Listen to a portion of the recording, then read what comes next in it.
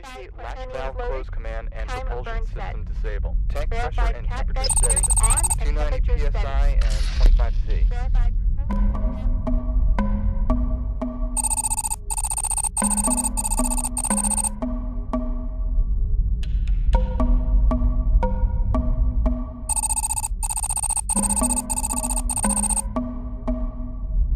Reaction wheel still at idle.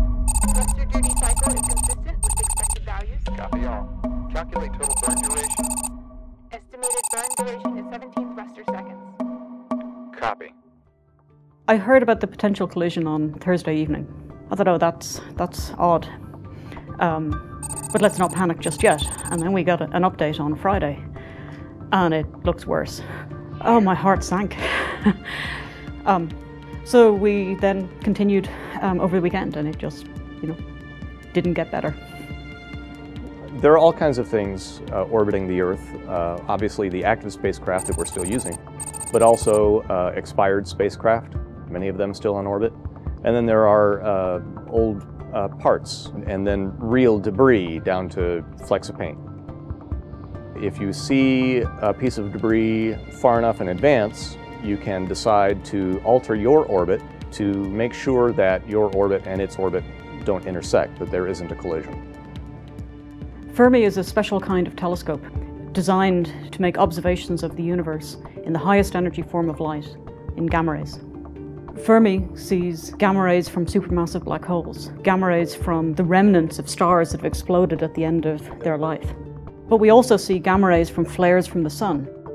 We get a very different picture, and thus a much deeper understanding of what you're looking at. Late March of 2012, we got a call from the Department of Defense. There was a defunct Russian satellite in an orbit that would intersect Fermi's orbit in about a week. It isn't that they knew they were going to hit, it was that they didn't know that they weren't going to hit. So that's something we had to be concerned about. Those two spacecraft were occupying the same space within 30 milliseconds of each other. That's why this was scary. These are objects several tons each, as wide as a small airplane, traveling 20 times faster than a bullet. The Fermi mission would be over. The spacecraft almost certainly would not survive that. The basics of the collision avoidance maneuver is we just use our thrusters to alter our orbit a slight amount, just to provide a little bit of separation between ourselves and the other piece of space debris. We hadn't ever used the propulsion system before, and using something for the first time was going to be a major decision. We had to decide, of the two disasters that could happen, a collision with another satellite or a fatal failure with a propulsion system, what decision is most defendable? And we concluded that we really needed to proceed with the burn. Latch valves open, line pressure rising. Normally, the spacecraft is orbiting the Earth, looking at the sky.